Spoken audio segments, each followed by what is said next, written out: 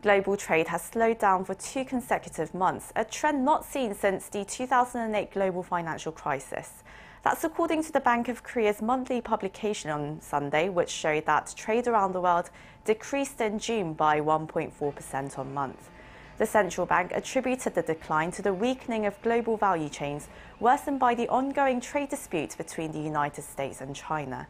The bank said the downward trend is likely to continue, given the uncertainties surrounding the U.S. China trade war, America's protectionist trade policies, as well as the negotiations on Britain's exit from the European Union.